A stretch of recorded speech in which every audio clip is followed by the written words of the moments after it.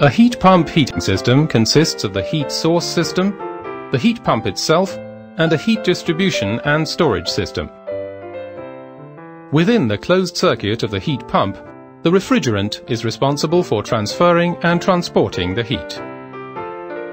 The actual heat gain from the environment takes place in the heat pump's evaporator. This is where the liquid refrigerant comes into play, which boils and evaporates even in sub-zero temperatures, thus storing the generated energy.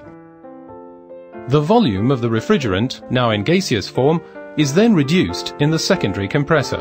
When the refrigerant is compressed, the pressure increases significantly, thus also increasing the temperature of the refrigerant. The heated refrigerant then flows on to the liquefier, a heat exchanger in which the heat extracted from the environment is transferred to the heating system.